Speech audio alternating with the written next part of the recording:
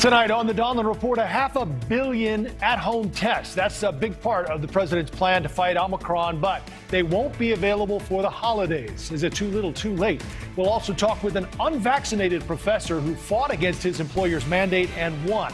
How does he feel when the president calls out the unvaccinated? And a small town in Mississippi cancels its Christmas parade because of a string of recent shootings. Population around 500. How does that happen? We'll ask the mayor. Great to have you with us. We are in our Chicago studios. The Donlon Report starts right now.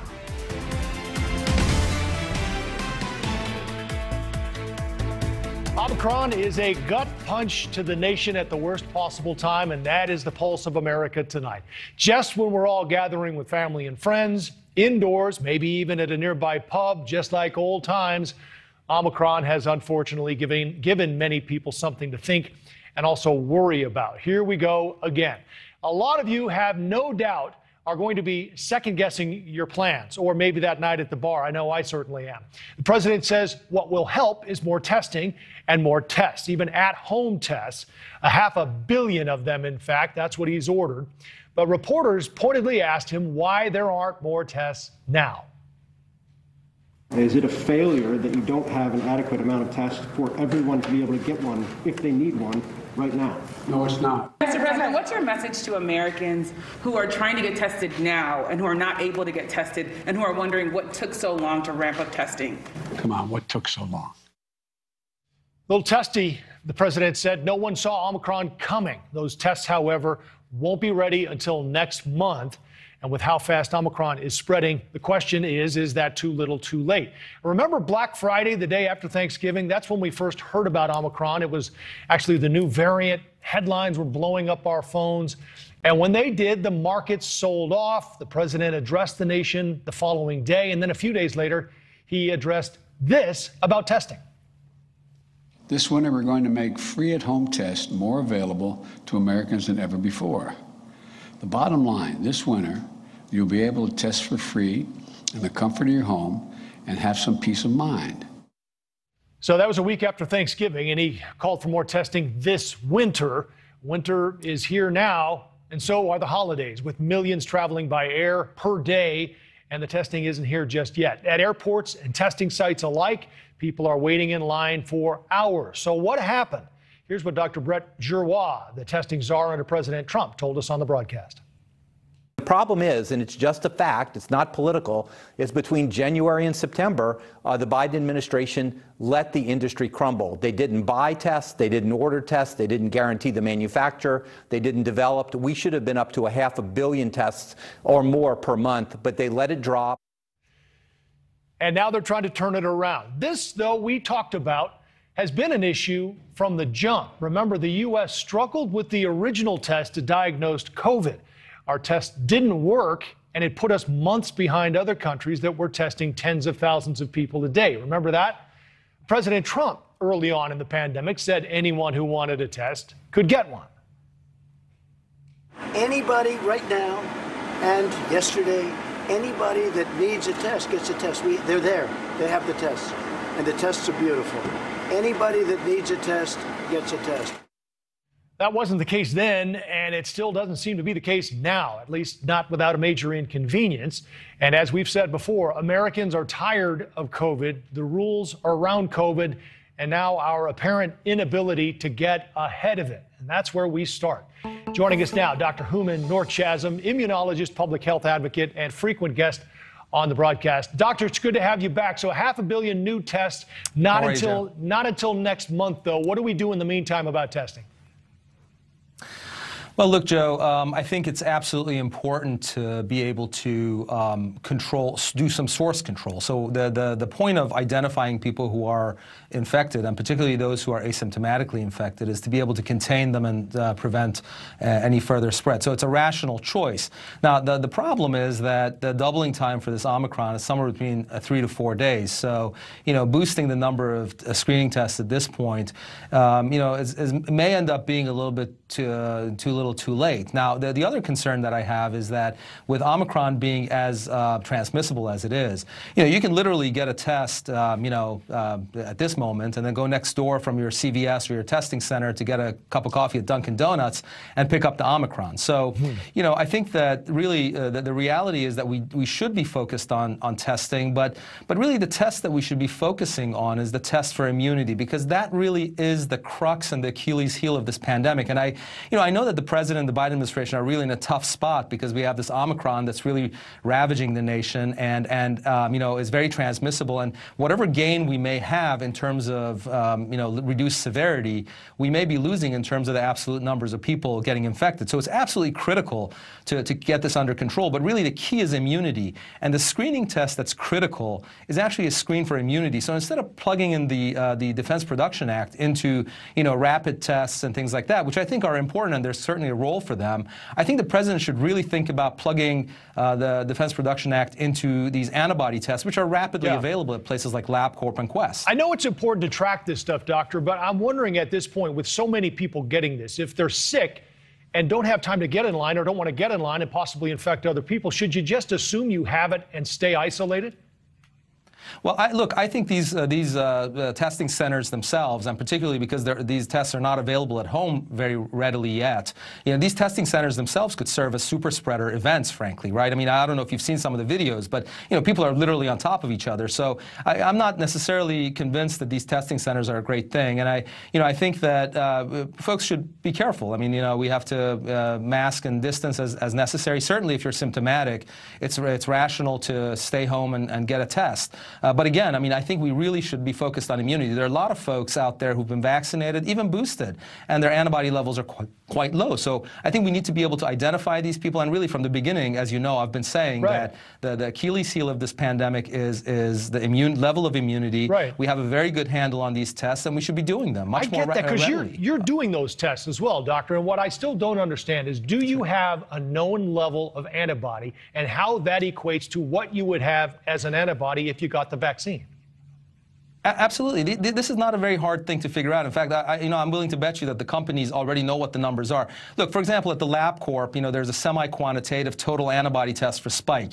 And I can tell you that if you've been vaccinated and fully boosted, if your number is over 1,000 units per ml, you are probably quite robustly immune. If a boosted person has, over 2,500 units per ml, that's a very well-boosted person. So, if you have that information on a personal level, if you want to get it, you should be able to get that. And I would really urge the Biden administration to plug the well, most insurance covers it, but you need a doctor's script. I think what could be done is that the Defense Production Act could be plugged in to these commercial laboratories, and they could rapidly do these tests. The turnaround time is about 24 hours.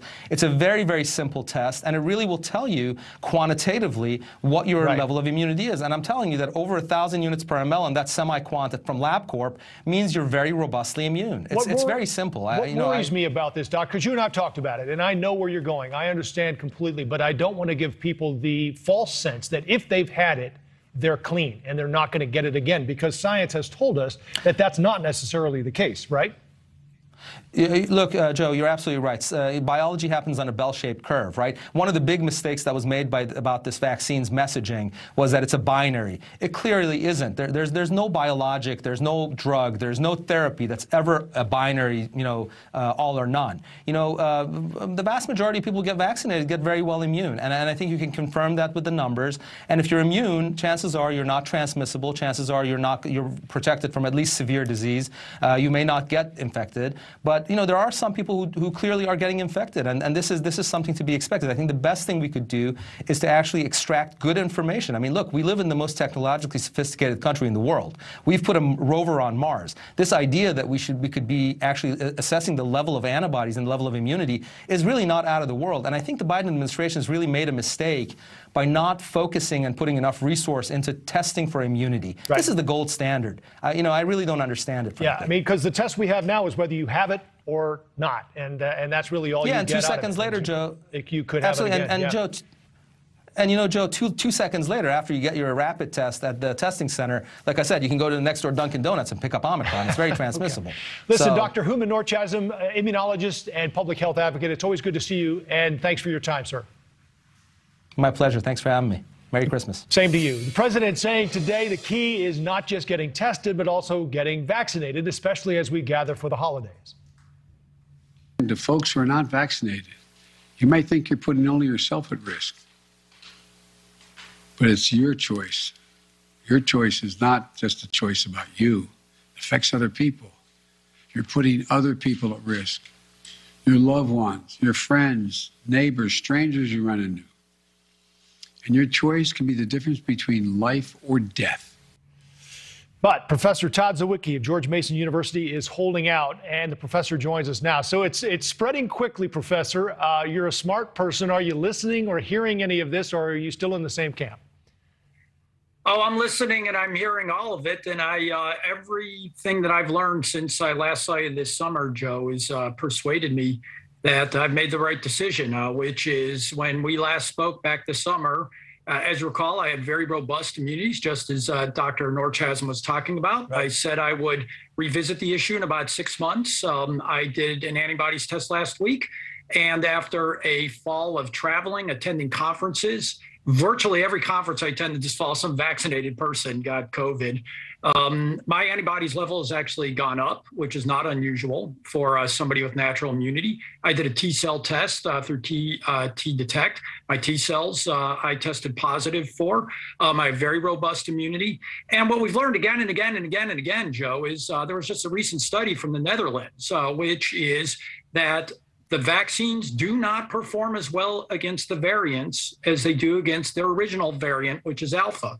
There was a study just earlier this month from the Netherlands that found that with respect to the Beta, Gamma, and Delta variants, which you just had on the screen, there is no overall decline in the protection of natural immunity against those three variants, while there was a marked decline in the protection provided by the vaccines. Right. I follow very closely. I follow my immune level, and I'm convinced that I've made the right decision. I respect that. And a lot of people, I think, don't have access or either I don't know how, to all of the antibody testing that you do get. But I will believe you, especially when you know your level. But the CDC says those who've had COVID, like you, and are not vaccinated are twice as likely to get it again compared to those who got the shot. And furthermore, 5 times more likely than fully vaccinated people who haven't gotten the vaccine or hadn't had the virus.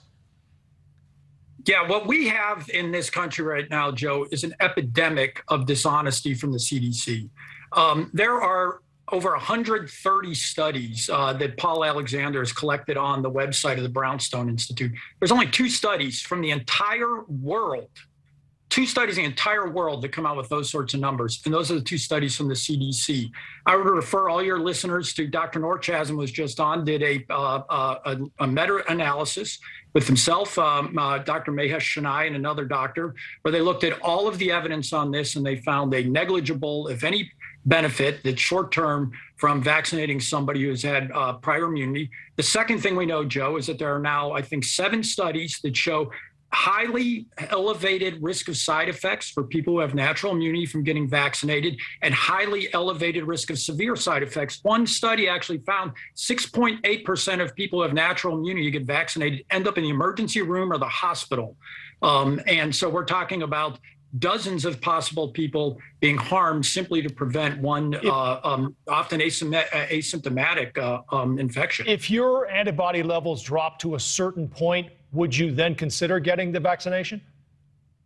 Joe, I've always considered getting the vaccination. Now, that's why I followed this so closely. If I saw any evidence, for example, that vaccination would help me protect me from some serious ailment from Omicron or the like. From death. But I mean, that's what it is. Or death. Yes, exactly. I mean, obviously, I'm monitoring this. I've had COVID, Joe. Yeah. I have had COVID. I don't want to get COVID again. I don't either. That's why I got the shot. Don't get COVID. You don't need to tell me not to get COVID. I've followed this closely. I've also followed all the information that has come out. There are 2 studies that came out just this past month that find that the immune level of somebody for protection from the United Kingdom found 15 months after recovery is equivalent to 3 months after vaccination. Israel found one that was more than 12 months. All of this takes a test, though, right, Professor? You need to get your antibody test in order to do this effectively as you have and rely on it, because the CDC says the most protection, even if you've had it, is to get the vaccination. I would encourage everybody to ask your doctor and pester your doctor if you need to get an antibodies test, whether you're vaccinated, unvaccinated, partially vaccinated.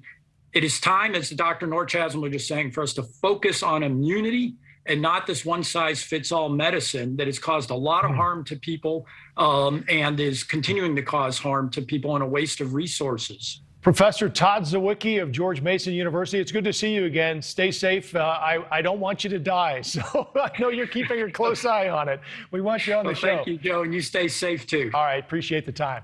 So what does all this mean for our daily lives? Will testing and vaccines make a difference, or it's beginning to look a lot like a lockdown Christmas, perhaps? Another friend of the show, Tracy Byrnes, joins us now. Her day job, of course, financial advisor with UBS. She's also sort of our mom voice of reason here, Tracy, and that's what we're going to lean on tonight. I know a lot of churches are canceling indoor services over the holidays. Sports leagues are calling off games. Most people have travel plans that I'm sure they're rethinking. Is there still lasagna on for you this Christmas?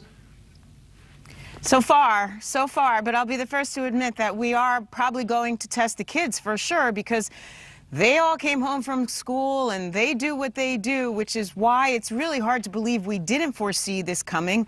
We should have known when they all went bar hopping the night before Thanksgiving, like every college kid does when they come home, that we were going to start to see this again. So it's a little disheartening when you walk through local pharmacies like I did, looking for rapid tests and you can't find them anywhere. So I will test, but right now, no, I'm not canceling. But I would not be surprised if people change their plans, because based on your last two guests, Joe, the information that we're getting is so conflicting. No one actually knows what to do. Well, yeah, I mean, that's the one test you can get, but even then, it's hard to get right now. How are you going to get these tests for the kids?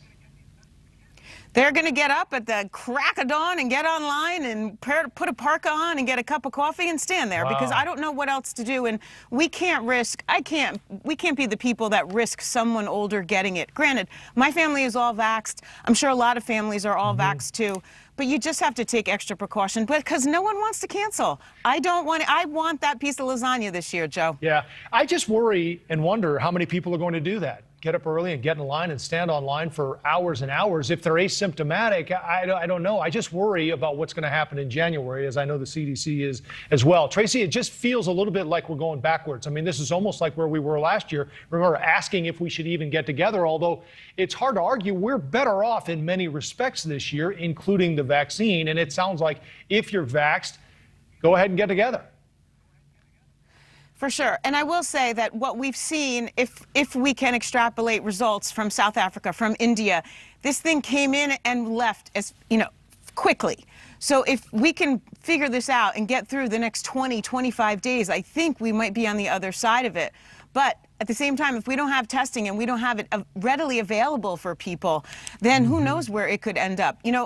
SantaCon here in Manhattan was supposed to be a really, really fun event. It turned out to be a super spreader. And so, sadly, I think that if you're going to try to keep us together and try to keep us safe for the next 20, 25 days, you may hear more and more of these events being canceled. By the way, last thing the economy needs, last thing restaurants need is someone to cancel the holiday party.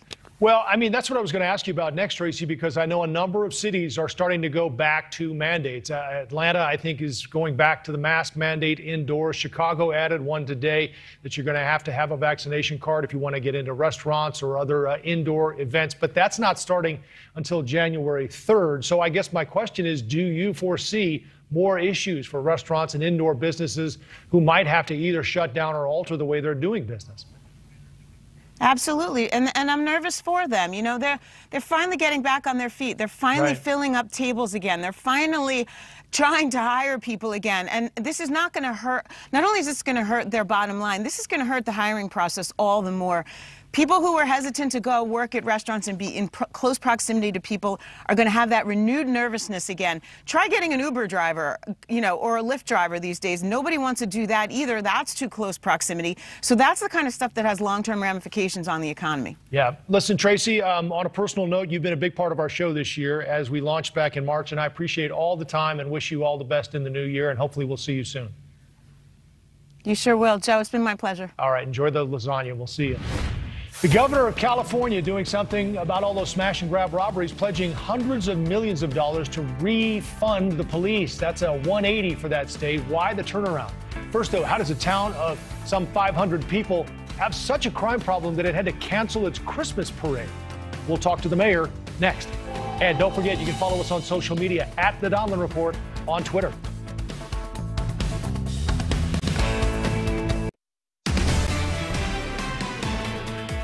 Neighbors in a small Mississippi town of around 500 people are having to go without their annual Christmas parade this year. The mayor of Crawford, Mississippi, decided to cancel the annual event because of a surge in shootings across the area in recent months. Mayor Willie Parson told a local news outlet that at any given moment in the town, you could hear 30 to 40 rounds being fired, called it a war. So far, a number of homes and vehicles have been shot into, but no one's been hurt. Mayor Parson says she wants to keep it that way.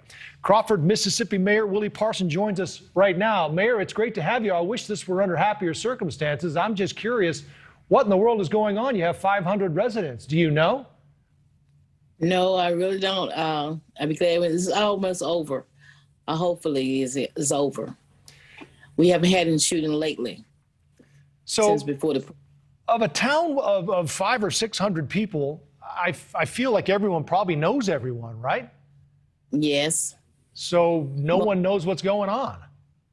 No. You know, things happen at nighttime. You don't know eyes. Doctors don't have eyes, so can nobody see what's going on. Okay. Most people's in the bed. Do you know anything about what's happening with these shootings? I mean, we said that it sounds like cars and homes are being shot into. Are these, do you think, are they targeted? Are they random? What's behind them? Well, I really don't know. Only thing was an area in our town that was the shooting was at. The same area both times. The area was most of the shooting was at.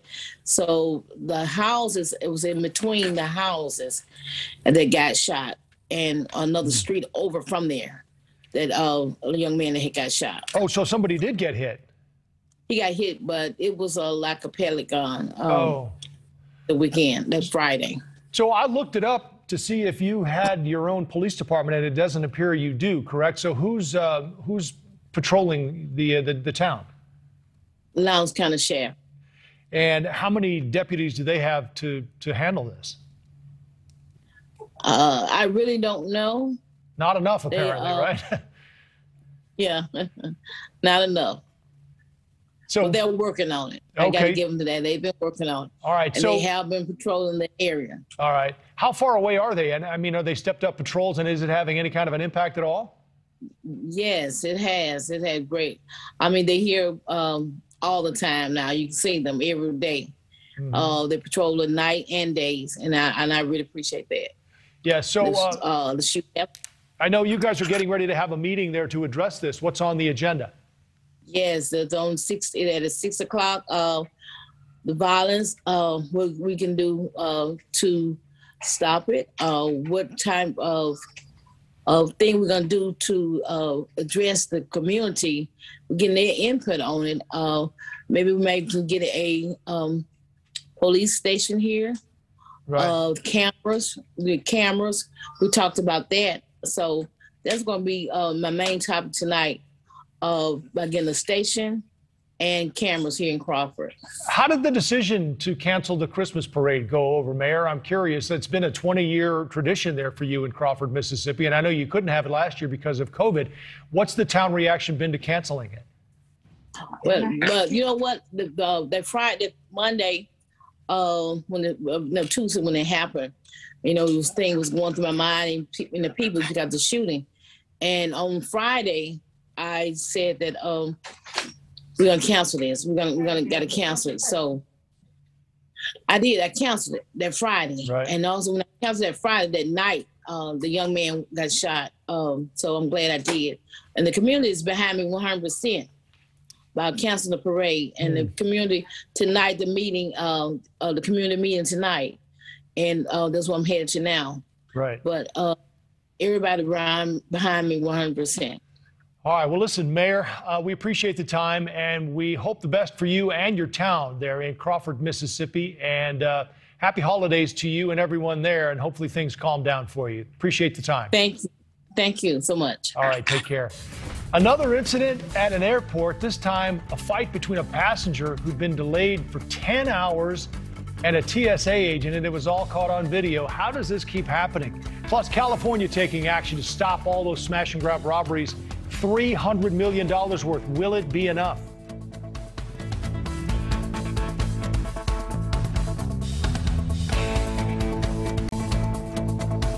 On maximizing your income in retirement.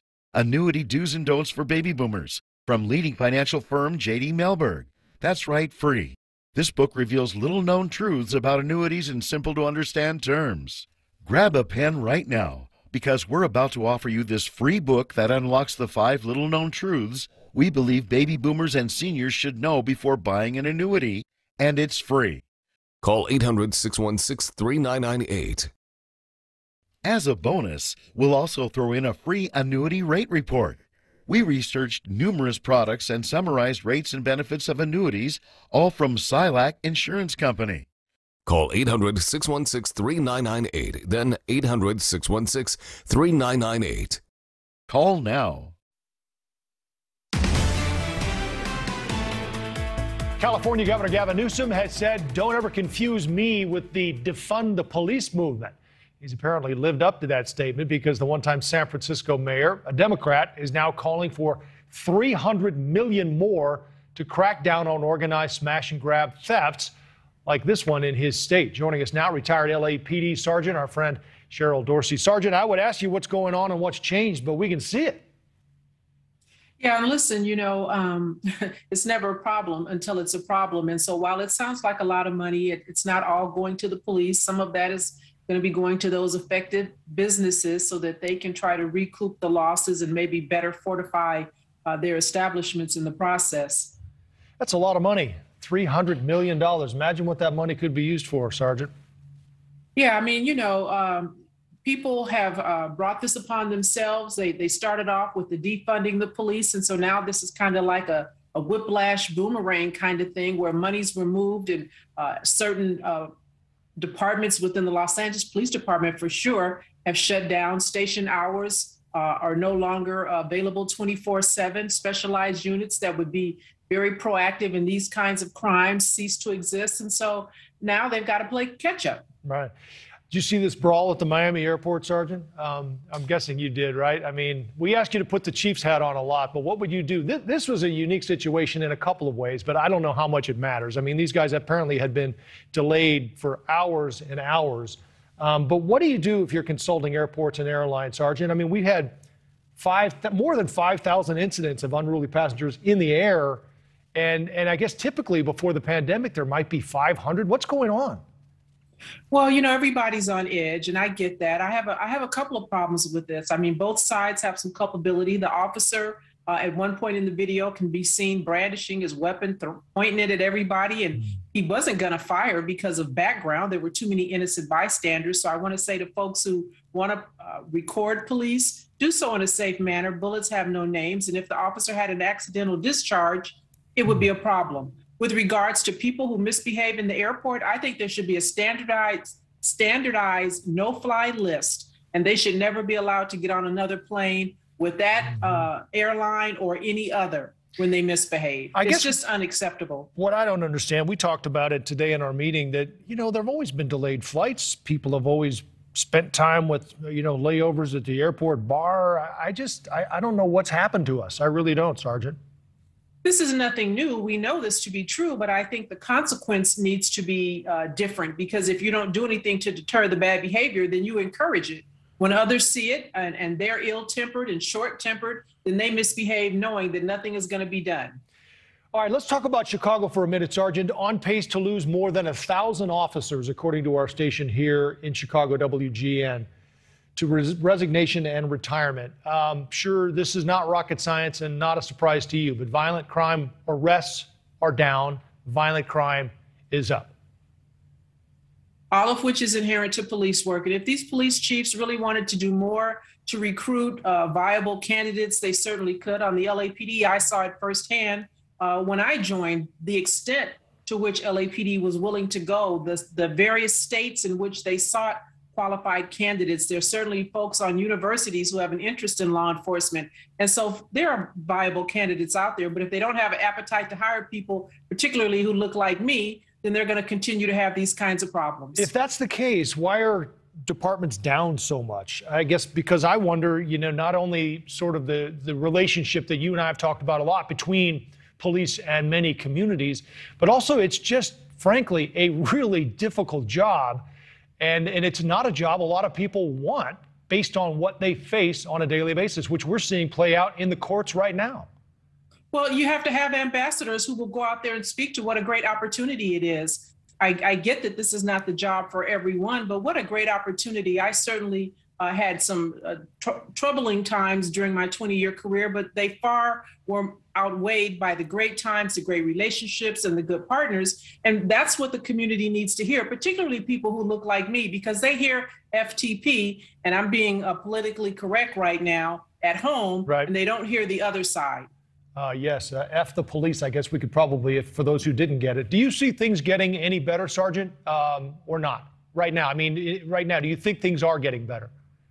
No, I don't see it getting any better, and I don't believe that many police chiefs have an appetite to really turn this ship around. I've certainly tried to reach out to my police chief here, Chief Michael Moore in LA, to help him with his recruitment efforts, and he gives me lip service. I was born at night, but not last night, and so I know that what I'm hearing is disingenuous and intellectually dishonest, and so until they're ready to do something different, they're going to have this problem.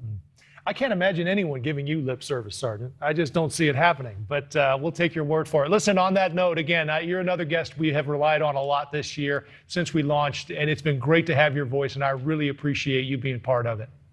I appreciate you as well, Joe. Be well. All right. Happy New Year. Peace. California's major population centers, LA and San Francisco Bay Area, losing residents at a rapid pace. According to data recently released, both metro areas lost population over the last year. That's the first time it's ever happened. This, as the most populous state in the nation, posted just its second year-over-year decline in history. So what exactly is causing this mass exodus from the Golden State? And is that actually the problem? Let's ask Carl DeMaio. He joins us now, chairman of Reform California and also former San Diego City Councilman. And I noticed, I pointed that out because San Diego County reported its first annual decline ever. What's going on out there, Carl? Well, it's somewhat linked to the last conversation you had, and that is California's crime rate has skyrocketed, and so people don't feel safe here anymore. But also the cost of living has gotten to a point that it's unsustainable. We have the highest income tax, the highest gas tax, the highest car tax, the highest sales tax, the highest property tax in the country, along with regulations and mandates. That has priced a lot of working families out of our state. And finally, we do have significant problems with quality of life. The schools are falling behind, basic proficiency standards not being met. We have a skyrocketing homeless population, so the streets are filthy. The California experience of being the Golden State, it's been long tarnished, and that's why many Californians are weighing every day whether they should be leaving, and a lot of folks have already made the decision to leave. So based on our research, the state lost about 183,000 people in 2020 and 173,000 between July of last year and July of this year. You lost a congressional seat for the first time in the state's history. But I guess the bigger problem, Carl, isn't necessarily the people leaving. It's the lack of people moving in, right? I mean, that they're saying that this isn't as much a Cal exodus as it is a decrease in Cal entrances. Well, it's both. You do have a net migration from our state. People are leaving. Obviously there is illegal immigration. There are a certain number of people that are coming in, but from other states, we are not seeing people move to California. If you take a look at U-Haul will cost an arm and a leg to rent a basic van or a truck to move from California to another state. But you can basically count on being paid by U-Haul to rent a U-Haul to drive from another state to California so they can get more U-Hauls back here.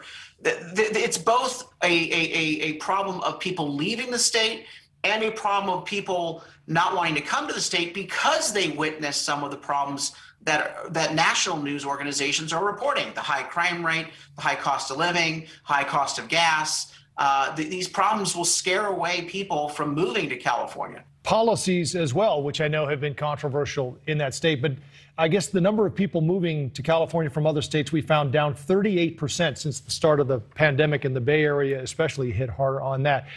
California used to be a destination, Carl. Everyone wanted to live there. And I'm sure, you know, where you spent a lot of time in San Diego, that to me is sort of like the weather mecca. How does California get back to being what it once was? Well, we're blessed by our natural beauty, our environment out here, our diverse economy, but we're cursed by our government. We have one party control in California. The Democrats run the show in San Diego, Los Angeles, the Bay Area. It is completely run by Democrats at both the state and local levels. Very few parts of the state even have any sort of political balance.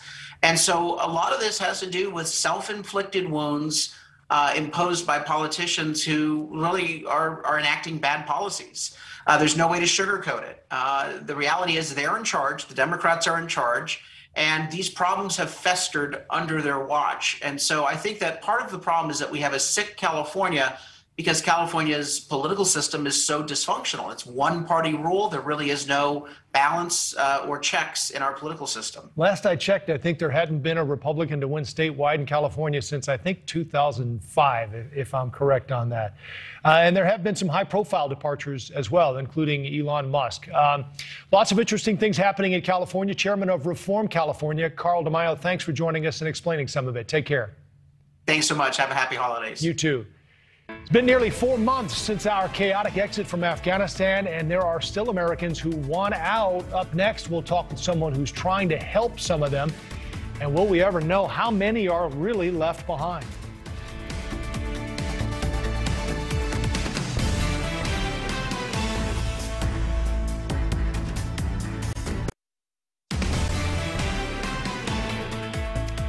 New Year's Eve will mark 4 months since the last American troop left Afghanistan after a chaotic and deadly exit from America's longest war.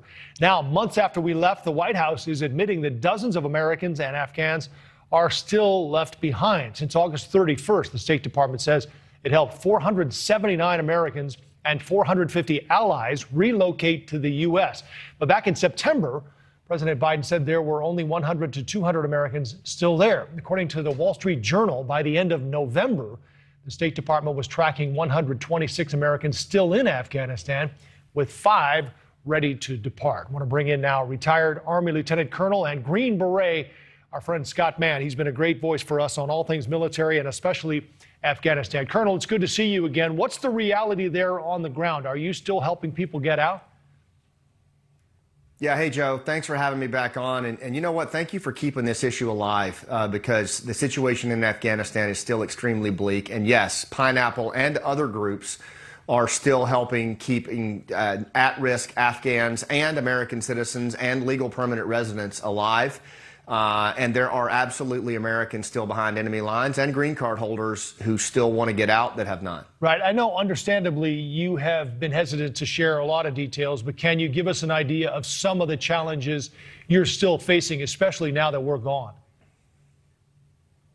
Yeah, absolutely. I mean, first of all, you know, our focus, we are helping, of course, any American citizen or green card holder that we encountered during the days of the fall of the airport. We're still helping them and communicating with the State Department. And frankly, I believe the State Department needs to step up their diplomatic efforts with third countries like Qatar and others and bring pressure to help get these American citizens and others out. I mean, it's ridiculous, for example, that in Qatar, a baby needs a passport. I mean, we can bring diplomatic pressure to bear. There was a time, Joe, when an American citizen, if an American citizen was held behind enemy lines, we would move heaven and earth to get them out. And it just seems to me that it's a bit more casual right now. But the other thing I'm worried about is in Afghanistan is there is a real dire humanitarian crisis evolving right now that if we don't address it soon, it's going to have some serious international implications as well. Yeah, I wanted to ask you about that. And since you brought it up, let's get to it now, because I don't know that people have paid enough attention to this or know enough about it. But the UN has said that we're on the brink of a humanitarian crisis there when it comes to food shortages and the hunger situation. What are you hearing from your people on the ground? Oh, absolutely. I mean, for example, right now, operationrecovery.org, who have been doing amazing work keeping 6,000 at-risk Afghans alive in safe houses with food and water. This includes LGBTQ, female judges, Afghan commandos, some of the most at-risk people, in the inventory. We've been keeping them alive exclusively on private sector money, donations by viewers and other people that are helping us out. And right now, we're clipping treetops, Joe. If we can't get more donations in, because we're getting no help from the government, if we can't get donations in, there's a very good chance that in the middle of winter, some of the most at-risk people in Afghanistan are going to be turned out back into the streets, facing the Taliban. And I just think that's something that we can't endure as another moral injury in this country. How do we do it, Colonel? Because it's not like we can fly C-130s back in there, right, and land, and it's not like we can do all of this with commercial aircrafts. It would take, I would think, years. No, we've made so many mistakes on this, and that time for accountability is coming due now, particularly as we face midterm elections and things like that. But here's what I will say. There are a whole bunch of veteran volunteers and American civilian volunteers who know where these at-risk people are, they know who they are, and we have their trust. We need to demand from Congress, from the State Department and the Biden administration that they work more closely with these volunteer groups to help push funds in there. It is bigger than the private sector can handle. It's bigger than these veterans can handle. They've been on a 100-plus day 911 call, Joe. And if we don't get some relief to these veterans, we're going to start seeing that 22 a day go up as well, because we're asking them to do something that they're not capable of doing for the long game. We need the government's help. Colonel, I know people are always riveted by your visits on our broadcast, and I wanted to give you a chance before we go to just let them know where they can go to find out more information about what you do and how they can help. Yeah, so I appreciate that. And right now, I'm just, I'm trying to be a voice for these amazing veterans who are in the shadows right now. They've cashed in their savings accounts, their 401ks. I believe one of the best operations out there is operationrecovery.org. They're doing a great ground game. They're keeping 6,000 people alive. And if you wanted to make an end-of-year donation, it's a really great place to keep some wonderful people alive until spring comes to the Hindu Kush and we figure out our next move. All right, Colonel, again, on another personal note, you have been such a big part of our broadcast here since we launched, and you've just made us all so much smarter, again, on all things military and especially Afghanistan. You walked us through that exit, and it was great to have you every night, and I wish you all the best in the new year, and hopefully we'll see you soon. Thanks a lot, Joe, and thank you for keeping this story alive in the hearts of the American people. We cannot forget our veterans, and we cannot forget our Afghan brothers and sisters. All right, you bet. Take care. We'll see you soon. In tonight's American Snapshot, how one Tennessee music professor figured out a way to see if his students were actually reading the syllabus. You don't want to miss this. And how much it cost him in the end. Back after this. City College of New York in Harlem got a special delivery this holiday season, a package addressed to the chairman of the physics department. What was inside?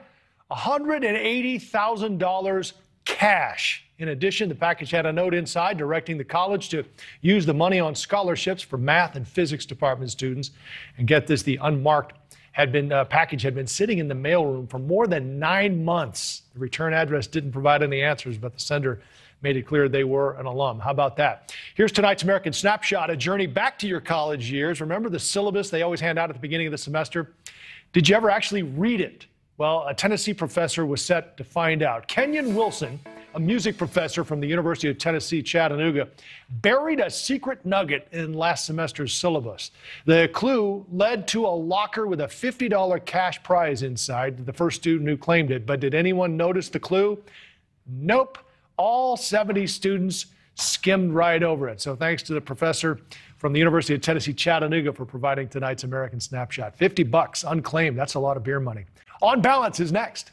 Thank you for watching. Click the red subscribe button below so you can get more of News Nation's fact-driven, unbiased coverage.